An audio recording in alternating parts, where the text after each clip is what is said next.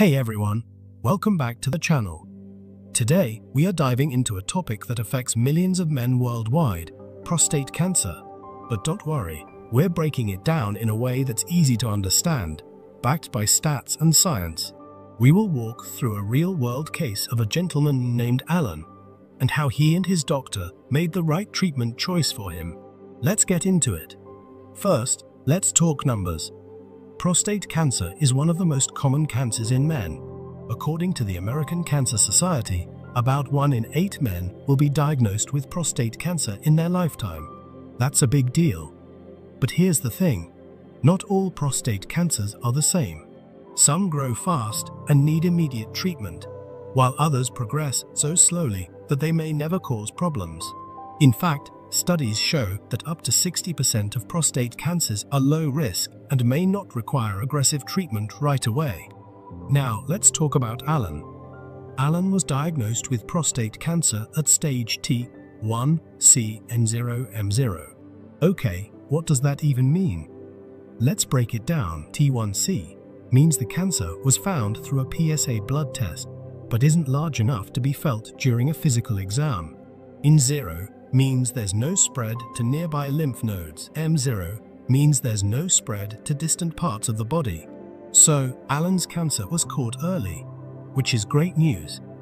Alan's PSA level at diagnosis was 13.8 nanograms per milliliter. Now, PSA, or prostate-specific antigen, is a protein produced by the prostate. Higher levels can indicate cancer, but it's not a perfect test. A PSA above 10 does raise concern, but it doesn't always mean aggressive cancer.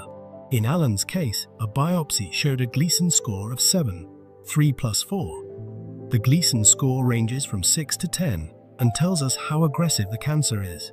A score of 7 means Alan's cancer is intermediate risk, not the lowest risk, but not the most aggressive either. Now, here's where things get interesting. Alan had a few treatment options. 1. Active surveillance, regular checkups, PSA tests, and biopsies, but no immediate treatment. 2. Radiotherapy with hormone therapy, using radiation to kill cancer cells, often combined with hormone therapy to slow cancer growth. 3. Watchful waiting, less intensive than active surveillance, and treatment is only given if symptoms develop. Each option has pros and cons, and the choice depends on the patient's age, health, and lifestyle. Let's talk about radiotherapy and hormone therapy.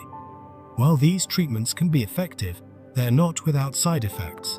Studies show that up to 50% of men experience fatigue, 30 to 40% deal with urinary issues, and 40 to 60% face changes in sexual function.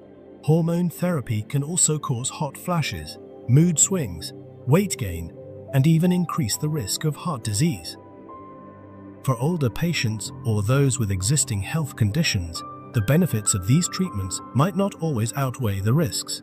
Alan is an ex-smoker and someone who still enjoys playing bowls twice a week. He values his quality of life.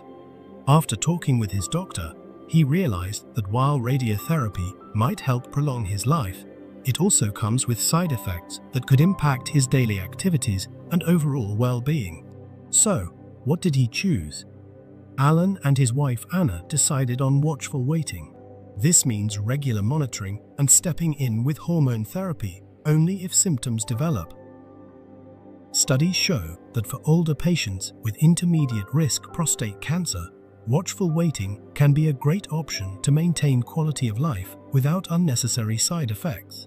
In fact, research published in the New England Journal of Medicine found that men who chose watchful waiting had similar survival rates to those who underwent aggressive treatment, especially when the cancer was low to intermediate risk.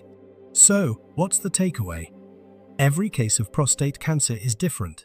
If you or a loved one are facing a diagnosis, talk to your doctor about your options. Sometimes, doing less is actually doing more for your quality of life. And remember, early detection is key, so don't skip those checkups. If you found this video helpful, hit that like button, subscribe for more health breakdowns, and drop your questions in the comments. Until next time, stay informed and stay healthy.